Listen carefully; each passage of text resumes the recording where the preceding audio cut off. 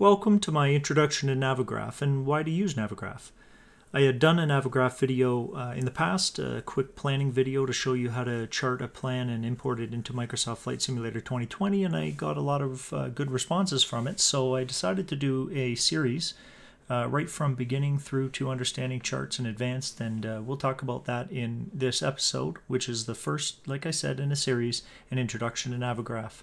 To start, I want to say that I'm in no way affiliated with Navigraph or Microsoft, either as an employee or sponsor.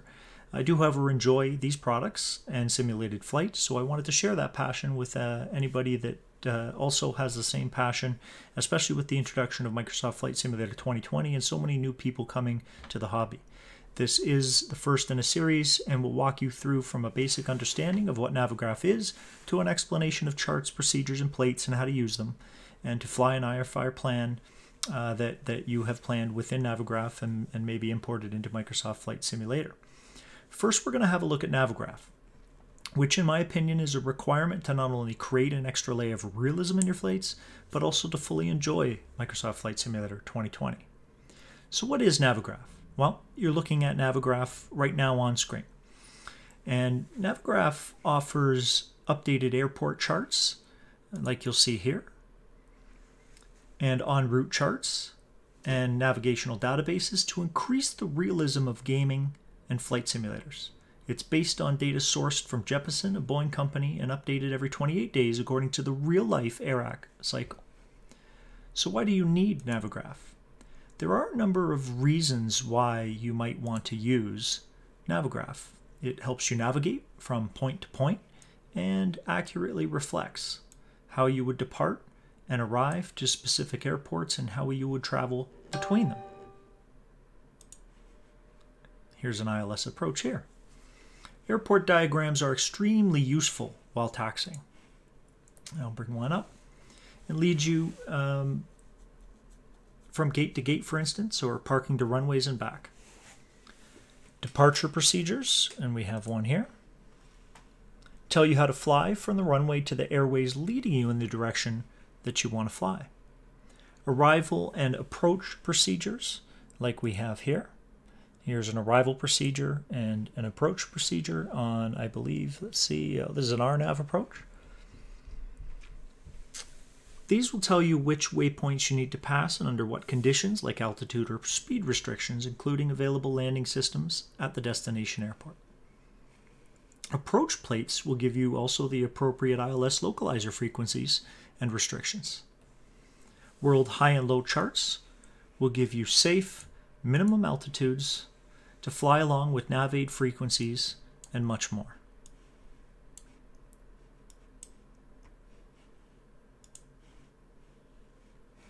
Most importantly, and in my opinion, Navigraph is the better tool to purchase and stick with long-term for all your flight simulators, is that Navigraph allows you to update the nav-aid information in Microsoft Flight Simulator 2020 to match Navigraph's information so that your approach or departure and arrival charts within the simulator exactly match Navigraph and the Jeppesen charts they use, which is the largest database of accurate worldwide charting information.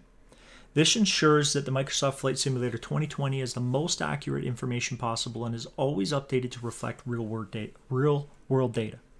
Without updating this information in MSFS 2020, your routes, including your SID or STAR charts, may not align with the charts you download for free from the various sources like SkyVector or other aeronautical websites. This is also the reason why, although I and yourself, if you are a pilot, may prefer something like ForeFlight, for instance, that Navigraph is a better solution for flight simulation, as ForeFlight will not closely match your simulator if it does not ensure that your simulator's nav aids are not updated to match the information in Navigraph. In my opinion, this is the most important feature of Navigraph and allows me to enjoy IFR flights that exactingly match both my plans and my charts. Future third-party developers are already using Navigraph to implement this charting data within their aircraft, like the G3000 can do in real life. I'm definitely excited to see what third parties bring to us in the future in regards to this. Flying with Navigraph closely aligns you with the information required to fly your virtual planes very closely to how a pilot might in real life. Although a lot of this information can be daunting at first glance, a brief overview of how the information is laid out and what it all means, and you'll be flying and planning routes like a pro in no time. Navigraph FMS Data Manager keeps the waypoints and frequencies in the database within Microsoft Flight Simulator up to date so that it corresponds to the charts that you see here in Navigraph. Let's first take a look at the products offered by Navigraph and how to use them, and then a very basic first flight plan. And in future series, we will look at each of these portions a little more in depth. So Navigraph is the main component of their offering, which you see on screen. This is where you're going to begin many of your flights in the planning stage. When we open Navigraph, we are presented usually with our last flight that we've sort of set up and done here. But we can go up to flights here and click unload, and we are now presented just with a blank screen. And I will get rid of this and zoom out here for you to take a look at, and I will switch this to the Low Enroute IFR map. We'll zoom into the Toronto area here. This is the area I'm familiar with. We can switch to the low or high en route maps or world maps. You scroll in, you can see Toronto here in the top right, where we get a better picture of the information provided to pilots of this region. Here we can see Toronto Lester B. Pearson International Airport, along with another local airport that I'm familiar with, CNC3. Now, this is difficult to see. It's just up here, but I will switch this to Low Enroute here. And you can now very quickly see in blue Toronto Lester B. Pearson International and Brampton Caledon CNC3. Airports in blue, like these two, have published charts. We can click them here. We can still find out a bunch of information about airports that don't have published charts, and the difference is in green they don't have published charts, but if I click one, the information for the airport comes up and we have three tabs: general, runways, and comms. So we can definitely see the headings of those runways, and we can see general information here like the elevation of the airport. Its IFR capability is no, and it's a public airport with a 1,600 foot as the longest runway. And now if we go to an international airport like Pearson, we can see by this little symbol here and the fact that it's blue that it has published charts. So if we look at published charts for Pearson for a large airport, we'll click this icon here. You can see on the left-hand side here, there are a lot of published charts for Pearson International Airport. It can be daunting at first to look at such a large airport.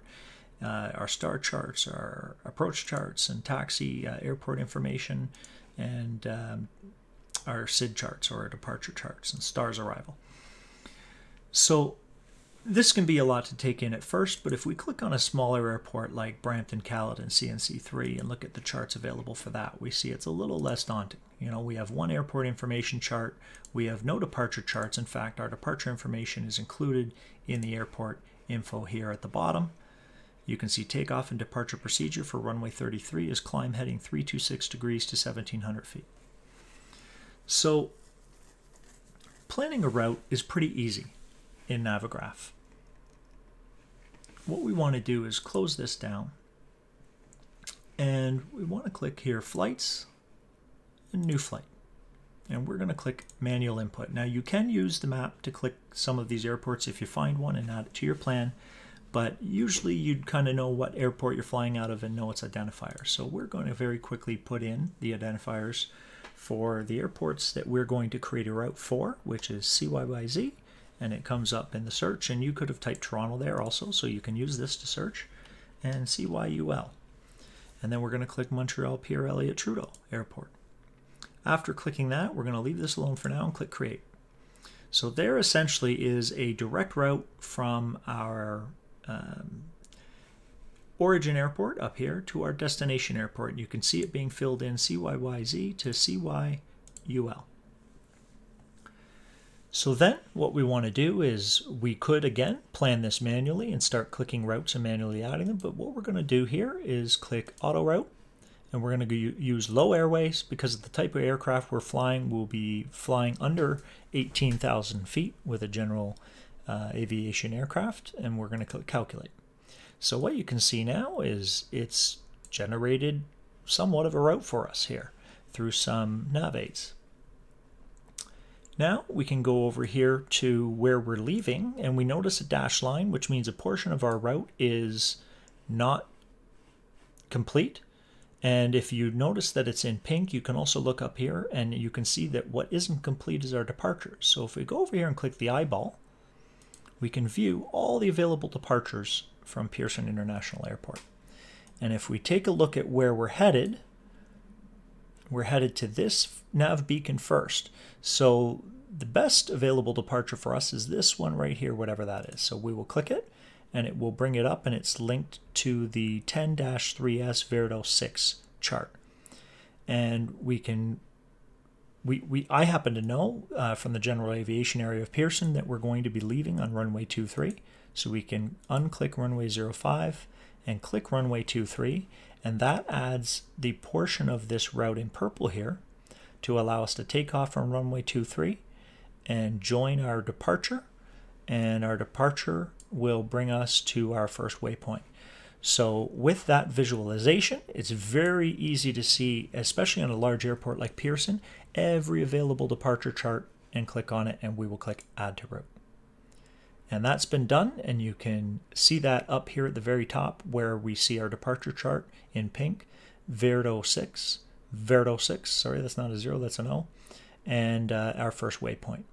So if we scroll down here, we can also click Show Waypoint Labels, and these will be the waypoint labels from our departure on runway 23 into our SID chart and into our first waypoint. So we haven't done anything spectacular. We will close that off, and the first part of our journey is planned. Same on the other end, on our arriving end. We have a dashed portion of our plan right now that means it's not complete, and if we look up here, we can see that the dashed portion is our arrival.